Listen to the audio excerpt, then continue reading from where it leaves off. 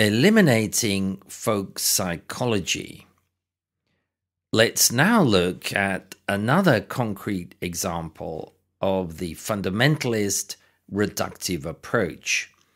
Paul Churchland's insistence that folk psychology cannot be integrated into the emerging worldview of neuroscience, but must rather be completely eliminated.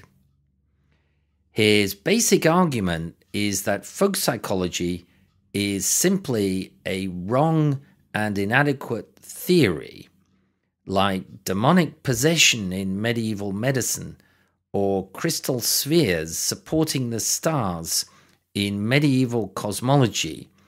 It has to be abolished before any real scientific progress can be made on mind and consciousness. Looking at it as a theory, Churchland says that folk psychology has a stagnant and degenerating research program.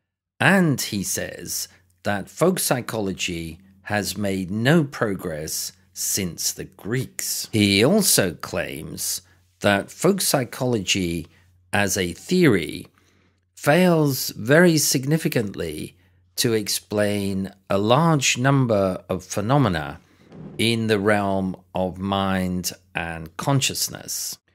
For example, folk psychology fails to explain mental illness, imagination, differences between individuals in intelligence, and the nature of sleep and memory.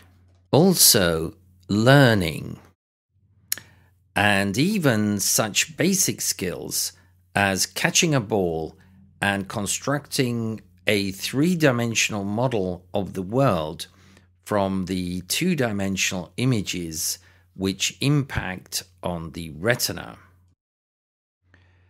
The reductionist tendency in neuroscience, which is still probably the majority view in the field, led to the conclusion that the theory and concepts of folk psychology will be eliminated and replaced by neuroscience terms.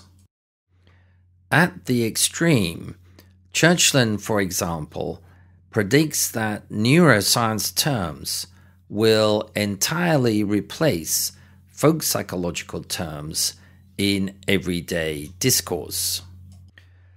This fundamentalist position is illustrated by this quotation from David Rose, quote, "Eliminativism involves the removal of any idea of the mind, replacing it with ideas from the theory of neuroscience, couched in terms of brain states and neurophysiology.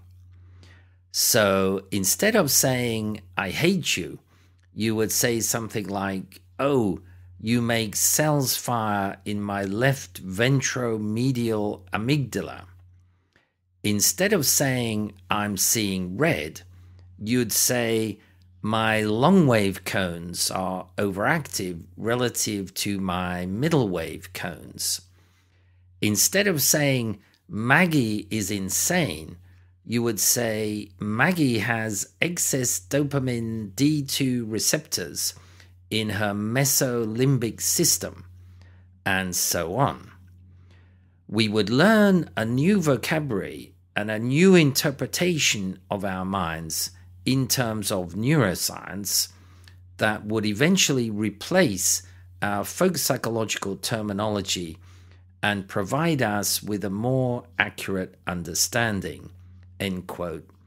Rose, Consciousness, 2006.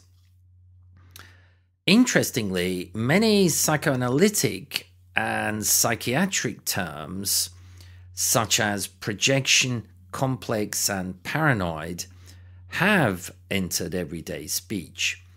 But that's probably because they fit in with underlying folk psychological concepts much better than do neuroscience terms.